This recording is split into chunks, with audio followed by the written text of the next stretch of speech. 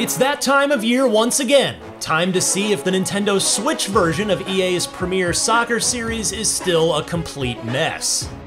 The good news is that alongside a name change to EA Sports FC 24, the game formerly known as FIFA has finally moved past the point where its Switch port is simply a copy of the previous year. The bad news is that it is still dreadfully out of date and some modes barely work.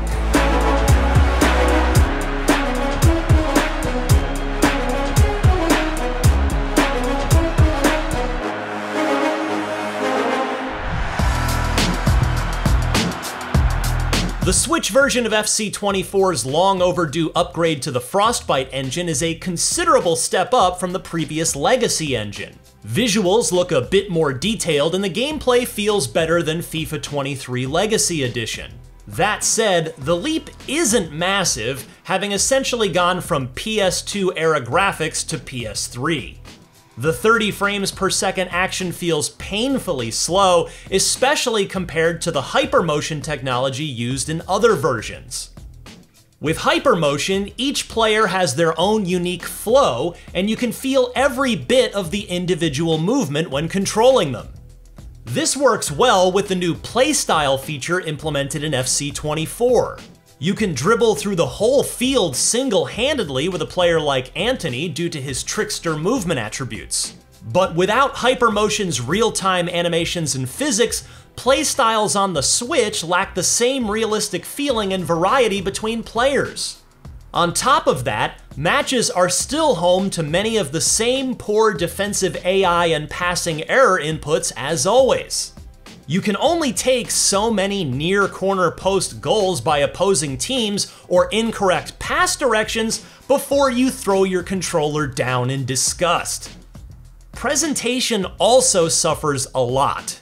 There are no fancy overlays or satisfying power shot replays that show the stats of how hard you hit the ball or its shot percentage. FC 24 just reuses all the assets from the Xbox One and PS4 era FIFA games for its pre, live, and post-game segments. They look awful too, with players phasing through one another, refs dropping the ball midway into the walk-up, and loads of bad close-up animations. Career Modes' new cutscene-based dynamic moments in particular suffer a lot from all the glitches, dropped frames, and poor load times. Just take a look at the slideshow presentation that is the start of Manager Mode. Without further delay, we are pleased to introduce your new manager.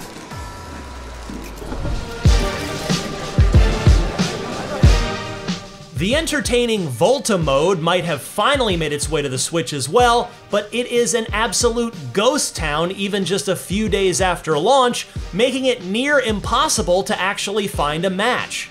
Clubs is better, but still times out in matchmaking more often than not. The usual connection issues when playing online are particularly bad in Clubs too, as the Switch has a hard time handling multiple users in the same lobby, resulting in matches that lag so much they become unplayable.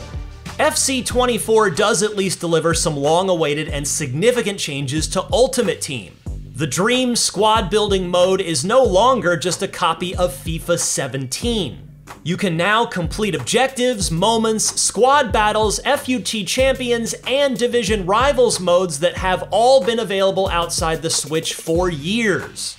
The smart new Evolutions has also made its way to Ultimate Team. As long as they fit a certain criteria, applying an Evo card to a player like Steven Bergwijn can bring them from a 79 LW to an 85 Relentless Winger. But even with these improvements, you'll still need to actually play games to earn XP and improve your standing in Ultimate Team.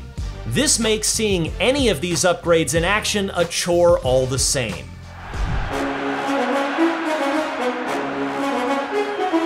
Even though it's no longer copying and pasting its work from previous years, EA Sports FC 24 is subpar on the Switch.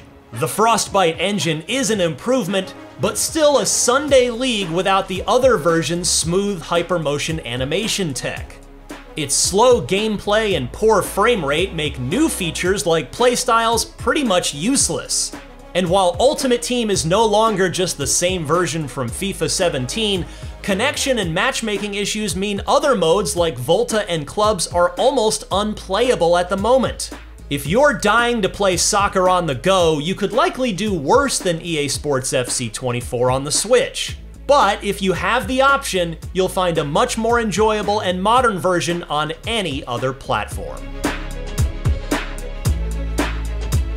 Be sure to check out our review of EA Sports FC 24 on other platforms, and for more on the latest sports games, we've got reviews of NBA 2K24 and Madden NFL 24.